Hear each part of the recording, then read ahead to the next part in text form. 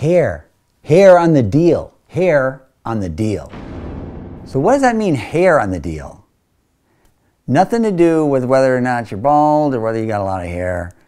Hair on the deal is a deal which is not likely to get financed because there's something wrong with it. It's kind of like having hair in your soup. You don't really want to eat that, or other sort of things with hair on them.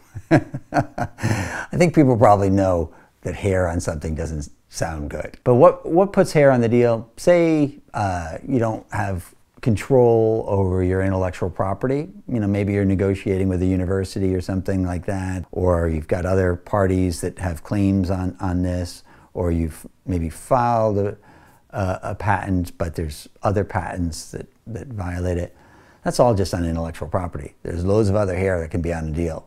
There's hair in terms of people that are working two jobs, or, you know, anything that makes the deal seem funky is something that's decreasing the odds of it actually getting done. When too many red flags emerge when people are doing due diligence, they say there's too much hair on that deal.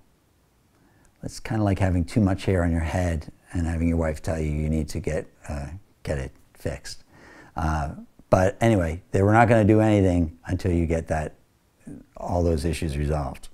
So, hair on the deal. VC Lingo. Lingo.